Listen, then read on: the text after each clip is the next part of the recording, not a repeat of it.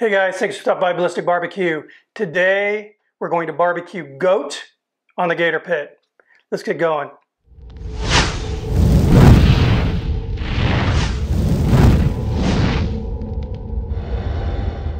All right, here's the goat I picked up. Basically, this is the front quarter of the animal, which is kind of cool. We've got some rib meat going on here. We've got some shoulder meat in that upper leg.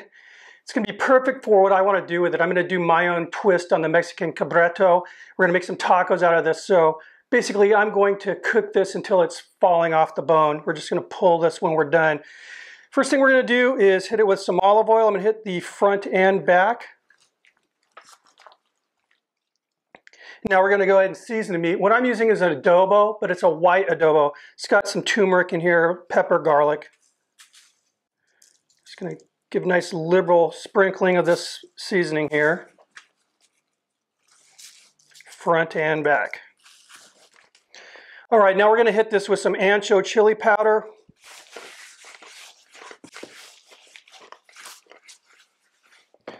And just a little paprika.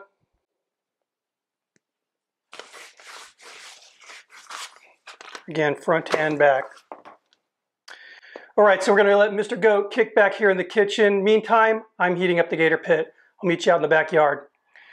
All right, guys, I have the Gator Pit preheated to 250 degrees, burning lump charcoal, and I'm going to be using just a little bit of mesquite for that smoky flavor. You got to go light with mesquite because it's a very strong wood. Let's get this goat on here.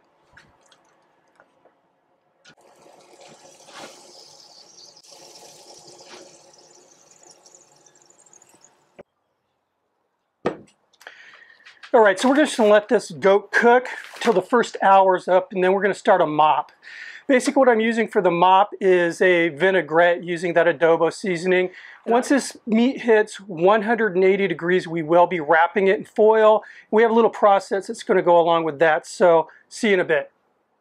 All right, so the goat's been cooking for an hour now, and like I said, we're going to go ahead and start that mopping.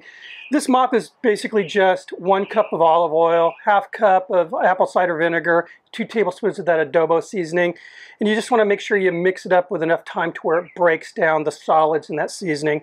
Let's go ahead and get this mopped. Looking good.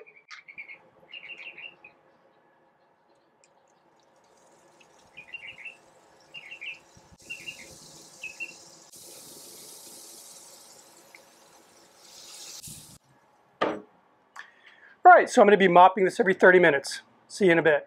All right, guys, so we've been cooking just a little under 4 hours now, and we finally hit that 180 degree mark on the goat. So we're going to go ahead and wrap this thing now. Smells good. It's a great color on it. See, it's pulling back from the bone.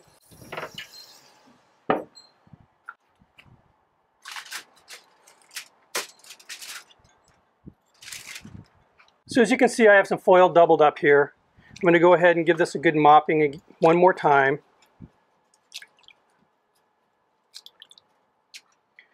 We're going to go ahead and flip this over.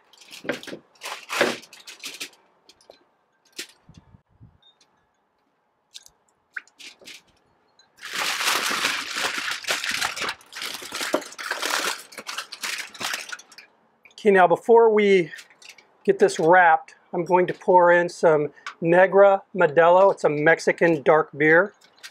Just add a little bit more flavor here. I'm going to try to get this nice and tight.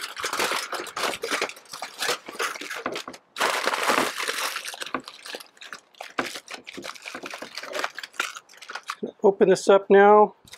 Add a little bit more beer in there. This is room temperature beer, by the way.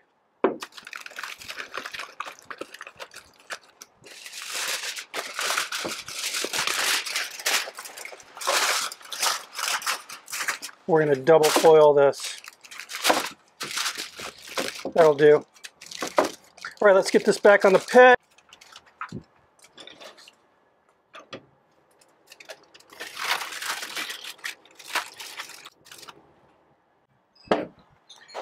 So I'll be maintaining that 250-degree pit temperature. At this point, I'm just testing for tenderness now. I'm guessing we're probably going to have another hour left. Again, I just really want to break down the meat, the toughness of that meat, and get it to where it's just pulling like a nice pulled pork. So I'll be seeing you in a bit.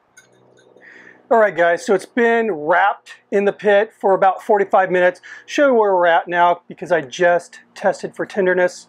It's done. Just basically using my thermopin here. I'm not taking its temperature. I'm just using it as a probe to test for tenderness. That beer smells really, really good, mixed in with that adobo. And what I did was I just poked it in through some of the portions of the meat here and in between the ribs, and it's going in and coming out with zero resistance. So it's done, and I can see it's actually pulling away from the bone.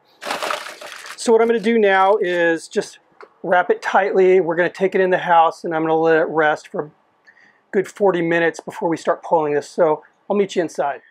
All right, guys, and here it is. I got to tell you, it smells fantastic. It's not quite as tender as a pork. It's a pulled pork shoulder, but it's still pretty darn tender. Anyway, I'm going to go ahead and get this pulled and make some tacos here in a few minutes. All right, guys. The lamb is ready to eat, and boy, it tastes good. I've been nibbling at it. You can see I've got a really good smoke ring on it. It's got a nice kind of a caramely thing going on too. So let's go ahead and make some tacos. What I'm going to do is kind of keep it to the street tacos. Lay down a couple tortillas. Just a little bit of that meat. This is just some finely chopped cilantro, coriander, wherever you're from. And this is my favorite salsa. It's an avocado, tomatilla, and habanero salsa. It's got just a nice bit of heat. We're going to add just a little bit of cotija cheese to the mix there.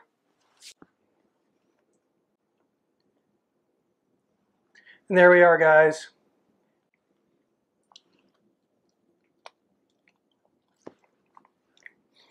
This is good.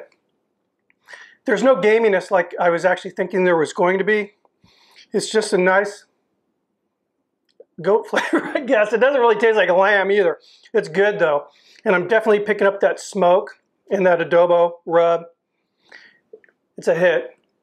We've been dying to try this. It smelled so good all day today. Anyway, guys, thank you very much for stopping by once more and watching my video. I appreciate it. Cheers. I'll see you in the next one.